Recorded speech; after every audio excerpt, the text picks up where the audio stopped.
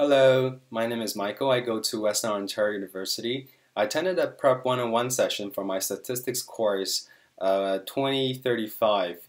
Before going into the exam, I had a 75. After the midterm, I was able to get 100% on that midterm.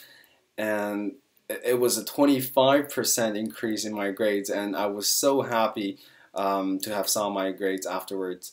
There was three things that I really enjoyed about the course. Number one, the instructor was very clear. She was very patient, so I really enjoyed going to the course. Number two was the study booklet. It was very helpful with so many questions that I could practice on before the exam.